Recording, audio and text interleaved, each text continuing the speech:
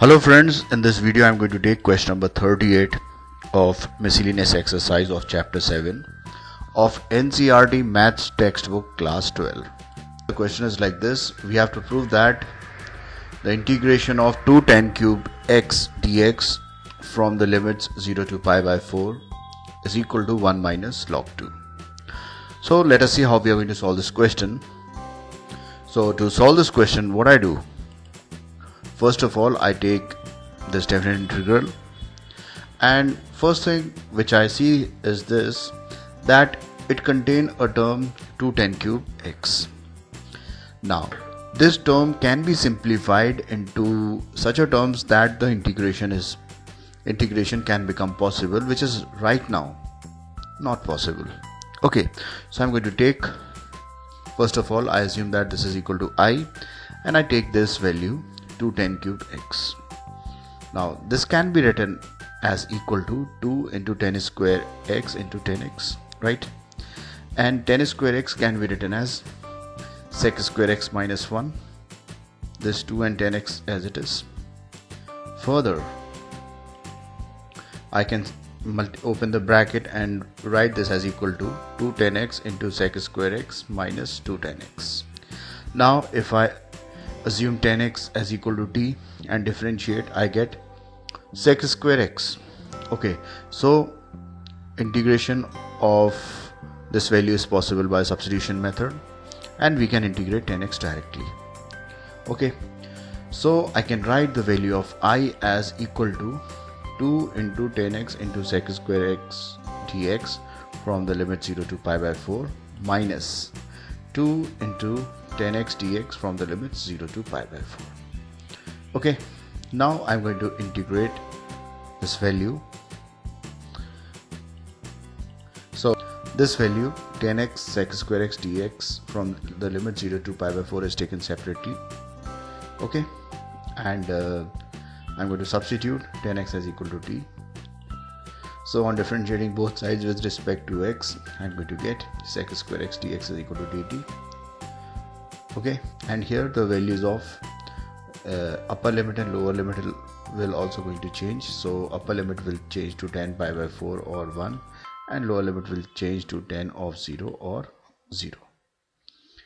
Okay, so the value of tan x into sec square x dx from the limit 0 to pi by 4 can be written as t dt.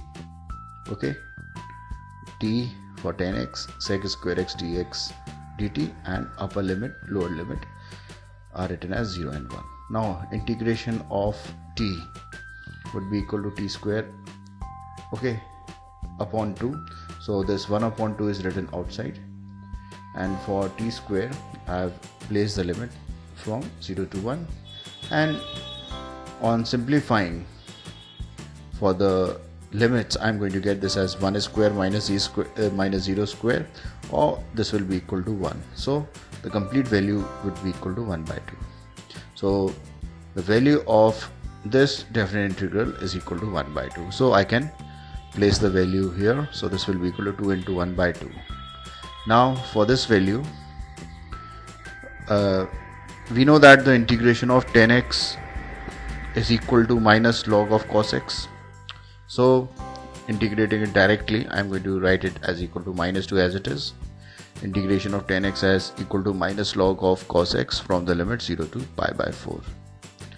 Okay, further this value can be written as 1, and on applying the limits, and this minus and minus sign can be multiplied to give me a plus sign. So I'm going to get this as equal to log cos pi by 4 minus log of cos of 0.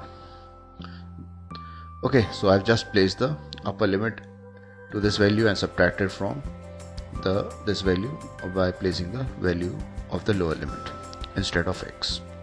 Now log cos pi by 4 can be written as log of 1 by root 2, because cos pi by 4 is equal to 1 by root 2. Further, this 1 upon root 2 is equal to 2 raised to the power of minus 1 by 2. Okay, so I get here log of 2 raised to the power of minus 1 by 2, or minus 1 by 2 log 2. Okay, and log cos of 0 is equal to log of 1 or 0. Okay, so placing the value here, I'm going to get this as 1 plus 2 into minus 1 by 2 log 2 minus 0.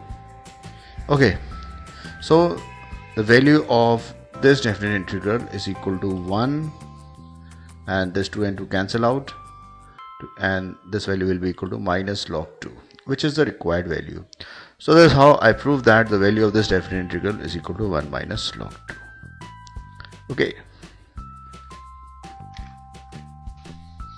Friends, thanks for watching my video. To watch more of these super videos and for the latest updates, subscribe and like the videos on these channels on YouTube, HSK Shiksha and Math Help by HSK. Thank you.